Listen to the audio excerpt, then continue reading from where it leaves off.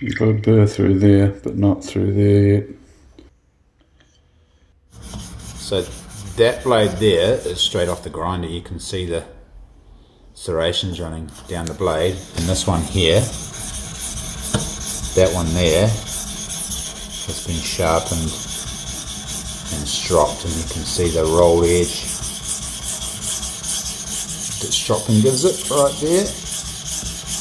Off the grinder, I finish it with a real fine belt, and then you go through with the rough stone, which is 500, and you create a burr, so you pretty much find the edge. Popping hairs.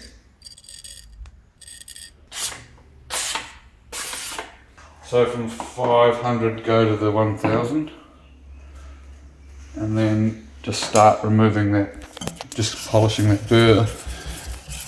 Wait until I get a bit of a mud going. These stones you can keep in water. My more expensive ones, they say not to, but you just want the water to pool on the surface, and then that creates the mud, because that's what you've got, that's like the mud, and that's what's doing all the cutting. Essentially like a grinding paste, eh, for yeah. Any old school mechanics out there? The mud Sam's talking about is similar to grinding paste, or jeweler's paste is another word for it.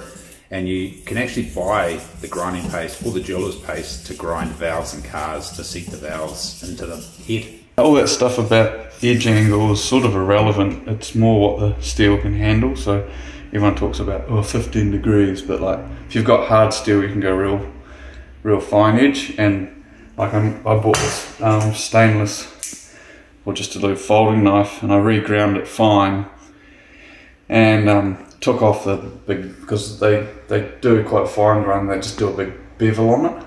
I just made it like a convex grind, and then just got it sharp, and I cut up a pig and a deer with this, and it was awesome.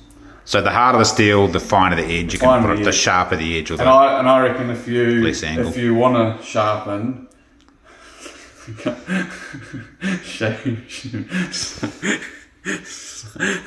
didn't even cut it, just like scallop. Yeah, edge angle. I reckon if you do get stones and want to do it, start shallow and go out. And if you're cutting up animals and it starts crapping out on you, just increase that angle till you find an angle. So often when I give someone a knife, I'm like bringing it back, maybe after cutting up a few animals, and we'll have a look at the edge, and if it's held up, then we know that works for you, and if it's crapped out, then you know you need to make it more, way steeper. Like a bowie knife, it's almost like an axe sort of thing, and then when the meat behind the edge protects the edge, but the edge is still just a perfect edge. The key is just to work out what your steel, like most cheaper knives, they'll be quite soft, and I would recommend quite a 25 to 30. You can sharpen it fine and then do a micro bevel on the tip, which is like it basically reinforces that edge. Essentially that's what stropping does, isn't it? Creates that micro bevel, rolls the edge over. Yeah, just rolls the edge over and makes it a bit stronger. You should check this this one now, because I've gone now down to the 1000 stone.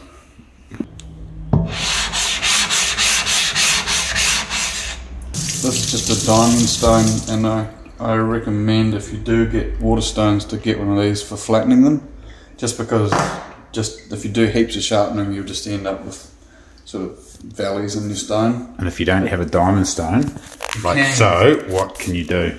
I think you can use another stone. Yeah. But yeah, they're just fast and efficient. I actually don't recommend doing it all the time. It's just when you start getting ugly bits on the stone, and it's just really handy for making the stones mint again. This stone is the 6000, so we went from the 1000 to the 6000.